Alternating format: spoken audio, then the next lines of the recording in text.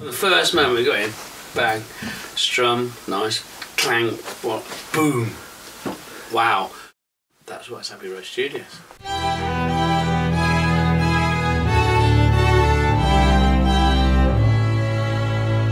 Recording music has become overcomplicated over the years, but Abbey Road has maintained the simplicity of it.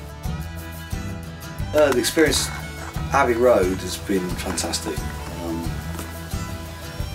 Never worked anywhere quite as easy. We just walked in on Monday and pretty much in half an hour we're underway and recording, which is just amazing. World cast me away, really done it now, dying in my arms, standing with nothing, still got English charm.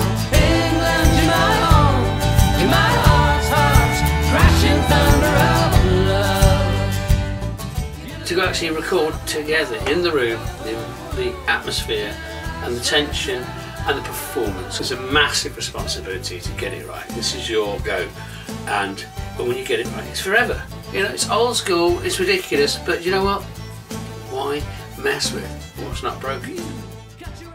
Working with Mr. Leckie has been an absolute joy. John has been to come to Beautiful Days for a while, saw the band, loves the band. We were looking to do some recordings of acoustic stuff, and John said, well, why don't you come and do it at Abbey Road with me? Old school. And we went, that sounds amazing. Let's do that. Let's live the dream. Oh, he's a great character, you know, he's a great character, he's a great guy. He certainly works in a different way to any other producers we've had. He doesn't hold his punches. He says it as it is, and that for a band like us is really useful. And Drug Bust McGee is literally about my experiences and several other people's experiences with undercover police officers doing nefarious deeds. I stole my name from a dead baby.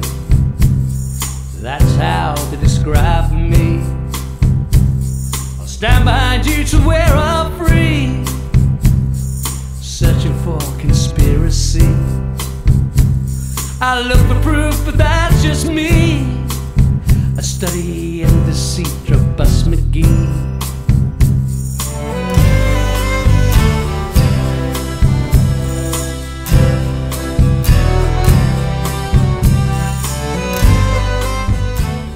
We wanted strings on it, but we didn't want dot players. We wanted people that could do it by ear, like these guys are doing up there right now. They've given us so much, because we're just going, whoa, wow, you've added a certain amount of gravitas and emotion and parts and lines and riffs that we would never thought. No reading for music, just listening and playing by ear and understanding what the rhythm is about and playing along. We have the bowl. You bring the fruit,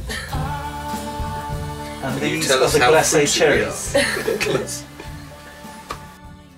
What we've done, we had to literally throw the songs out. For me, the hardest thing is to go back to music that I've played for 25 years or whatever, and to completely reinvent it. One Way is very different. There's only one way of life that you roll, you roll, you roll. There's only one way of life that you roll, you roll, you roll. There's only one way of life that you roll, you roll. We refuse to believe how shit we are, so we just keep going and have ideas like let's put on a festival. Let's go. Let's play the Albert Hall.